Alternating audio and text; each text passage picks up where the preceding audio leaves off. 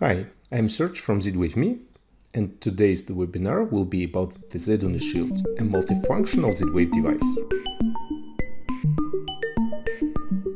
Z-Uno Shield is a configurable Z-Wave device that can be a 0 to 10 volt dimmer, an LED dimmer, a switch, a blind, a door lock, a thermostat, a water valve, a fan control, a sensor, a scene button, or all the above at the same time. Though the name of this device looks a bit geeky, in fact it's very easy to use. I will show you how to configure it in a few minutes without installing any additional software. The Z-Uno Shield was made for smart home integrators who would like to make a custom device to fit specific requirements of their customer. The Z-Uno Shield allows optimizing the price by replacing multiple Z-Wave devices with a multifunctional one, as well as bypassing limitation of existing devices on the market. Advanced users can also use it to create custom devices. Let's talk about hardware features first. The Z-Uno Shield has 4 open collector outputs for LED strip dimming, RGBW LEDs, switches, blinds, and electromagnetic locks with 12 or 24 volts. 4 0 to 10 volt outputs for dimmers, valves, convectors and ventilation control systems, as well as fan coils. 4 analog inputs with the range of 0 to 3 volts, 0 to 5 volts, 0 to 10 volts or 0 to 12 volts to make temperature, humidity, water level, distance, pressure sensors and many more. They can also become 0 to 3, 0 to 5, 0 to 10 or 0 to 12 volt digital sensors for motion, door, alarms and other binary sensors. Or they can do 0 or 3 volt digital output to control other devices like contactors. One wire input for up to 32 temperature sensors, one input for DHT temperature humidity sensor, and one RS485 or UART output to drive other devices like motorized curtains, blinds, or air conditioning control systems. The Z-Uno Shield can be powered from 12 or 24 volts. To be more precise, the input power can be in the range from 7 to 30 volts. In that case, 5 or 3 volt pins can be used to get a stable power source for other peripherals. It is also possible to power the Z-Uno Shield from 5 volts. In that case, 3 volt source will be still provided by the Z-Uno Shield, but 0 to 10 volt outputs will not be accessible anymore. It is also possible to use a USB 5 volt power source. You can also power the Z-Uno Shield from 3 volts. There are 2 available options: a DIN rail or an IP65 sealed enclosure to automate gardens and wet zones. The IP65 case comes with a cable gland to safely bring cables in the box.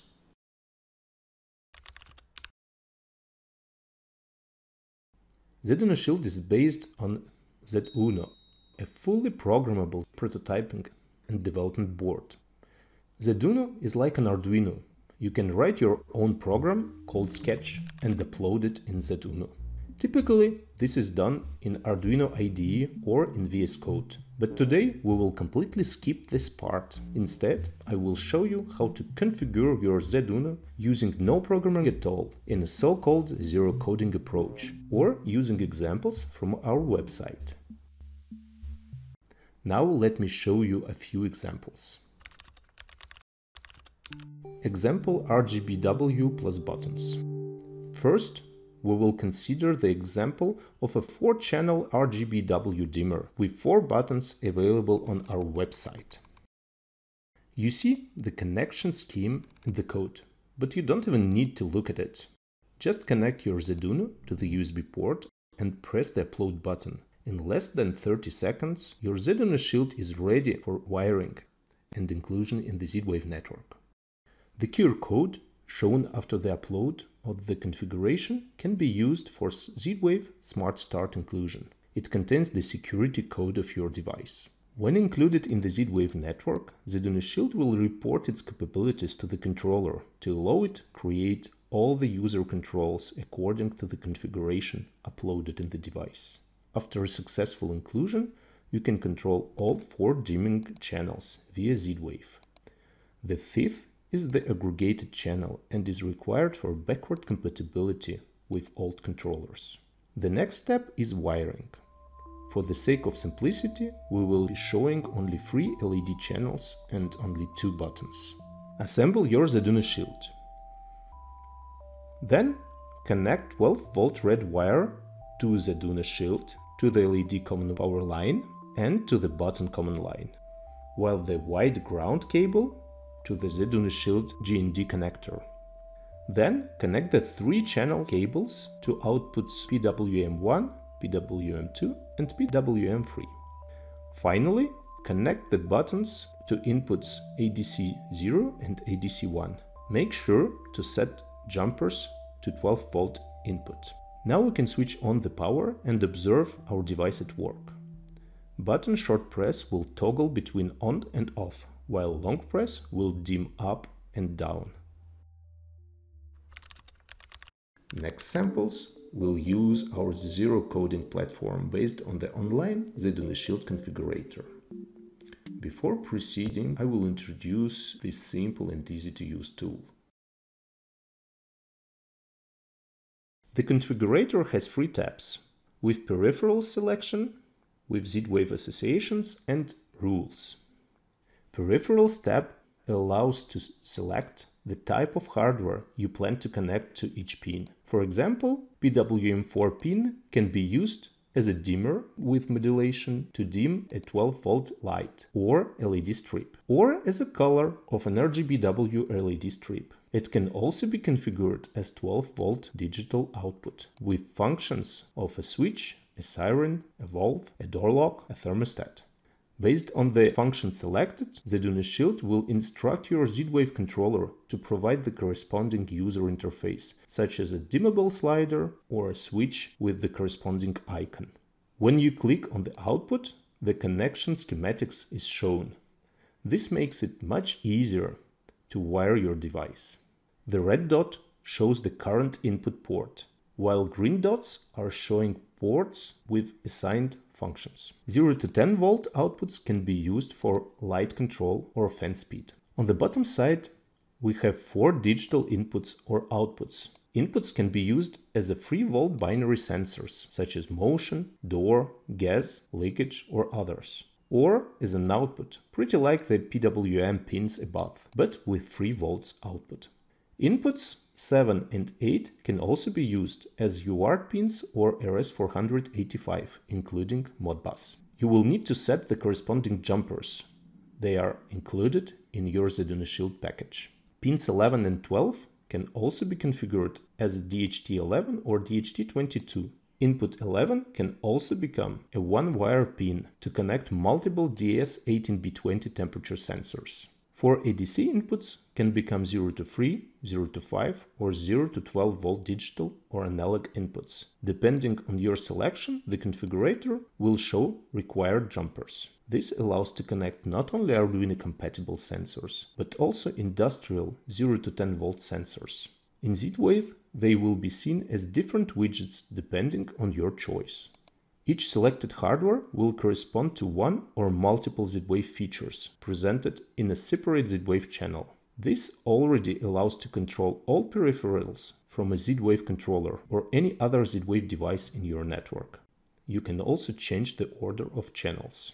The Association tab allows to define groups for devices you would like to control from the Z-Uno Shield. For example, Z-Uno Shield can turn on and off other Z-Wave devices in your network by sending control commands. The first group, called Lifeline, is always present and is made to report status changes to your smart home gateway. You can create additional groups to send basic set commands to turn on and off, to send switch multi-level set commands to turn on, off and dim, or door lock set commands to control a Z-Wave lock, or scene control to send scene numbers. Here, you just define those groups. Assigning devices to those groups is done using your smart home gateway after adding Z-Uno Shield in your network. The last tab allows to define relations between events and actions. For example, if the luminance is less than 50 lumens, turn on the light and otherwise turn it off. You can also combine multiple conditions and send commands to other devices in actions. For example, if the door status changes and it is open, then turn on the light in the association group 2, and another one to turn it off when the status changes and become closed. The condition on the change is required not to constantly send on and off commands in the Z-Wave network. Finally, you can also use more complex conversions of values like this smart dimmer using the light sensor to set dimmer values. Those rules will work locally on the device even if it's not included in a Z-Wave network. This allows to make more robust automation, bringing critical tasks to the actuator itself, mitigating possible radio issues in your automation. At the bottom of the page, you can always check the generated code. But most important is that you can press the USB icon to upload it in your Z-Uno Shield. While it's compiling, I will also show you other buttons. Save button allows to download the source code to your computer.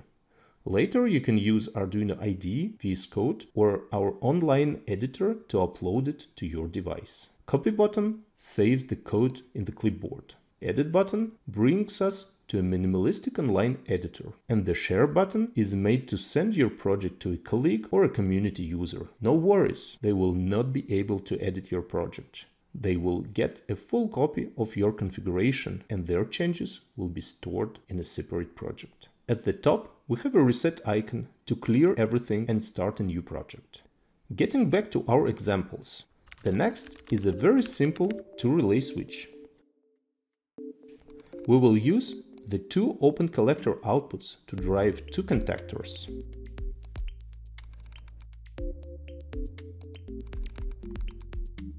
Now uploading the configuration. Done. Now we will include the device in the network.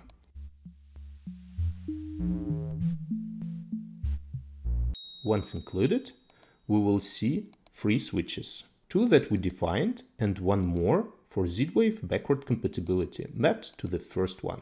For this example, we will use a simple double relay instead of a DIN rail contactor. It switches 230 volts and 2 night lights connected to 2 sockets on both sides.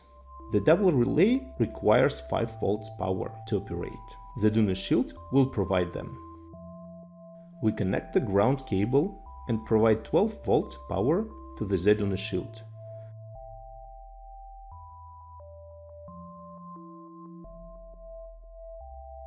Finally, we will connect 2 control cables to PWM1 and PWM2. After powering on, we see our night lights switching on and off both lights using Z-Wave control. Next example is a motion sensor. We will use an outdoor IP65 motion sensor providing a 12 volt binary input. Second input is used as a temper.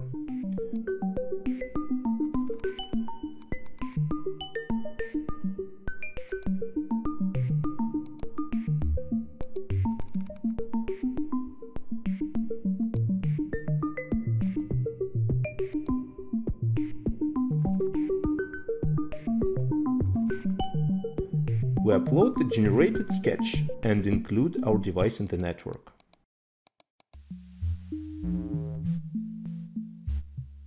After the inclusion, we see the 2 sensors and 1 more made for backward compatibility and replicating the first one. Here we will use a 12 volt power supply and the non-expensive model of an outdoor motion sensor from a security system. First, we connect the 2 input wires for motion and tamper signals. Then, same for the ground bus. Of course, you should use an electrical box to protect Vega connectors. Finally, we connect the 12 volts bus from the power supply to the sensor and to the Z-Uno Shield. Our sensor is ready for operation. Finally, our last example is a temperature sensor with 2 DS18B20 connected.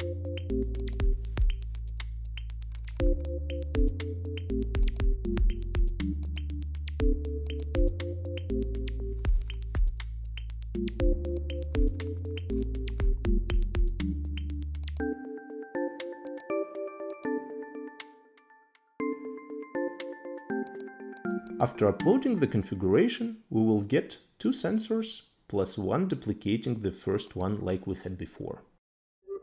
Wiring is very simple. We connect the DSB20 data bus to the pin number 11. This input already has a special resistor required for one-wire bus used in those sensors. We connect 5 volts power of the two DS18B20. Their grounds are already connected in the bus. We connect them to the ground pin of the Z-Uno Shield. Then we provide 12 volts power. Note that we could use the 5 volt power supply for this project, since we don't need 12 volts anywhere.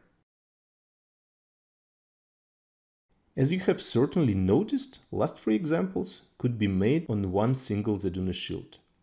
This allows to save your budget and use complex rules between different peripherals. It is also important to notice that you can improve and change the configuration or rules of your Z-Uno Shield at any time. But Z-Wave related changes, like the list of channels and their types, as well as the list of association groups, will not be adopted until you re-include the device in the network. There is also a special configuration parameter number 11 to allow adopting those new settings on the fly, but your controller should be able to re-interview the Z-Wave device. Z-Uno Shield is a highly configurable device.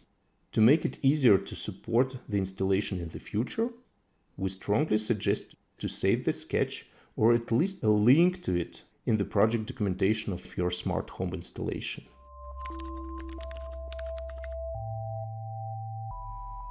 Z-Uno Shield is a certified Z-Wave device and is compatible with all Z-Wave controllers. Among them are Fibaro or Nice, Home Assistant, and of course all Z-WaveMe controllers based on Z-Wave software, such as Raspberry 7 Pro, Z-Station, and of course the multi-protocol controller. Some older controllers might have issues with complex multi-channel devices. We suggest to use modern gateways bearing a Z-Wave Plus mark. Z-Uno Shield supports Z-Wave long range, giving a 1 mile radio range. Combined with the IP65 sealed enclosure, it allows automating the yard of your house. Modern Z-Wave Security S2 protects your house from hackers, while Z-Wave Smart Start helps to make the device commissioning seamless and easy. Z-Uno Shield is available in many internet shops as well as on Amazon. Just search the Z-Uno Shield in the search bar. For bulk orders, go to our official shop at www.smartsd.ch. Thanks for watching.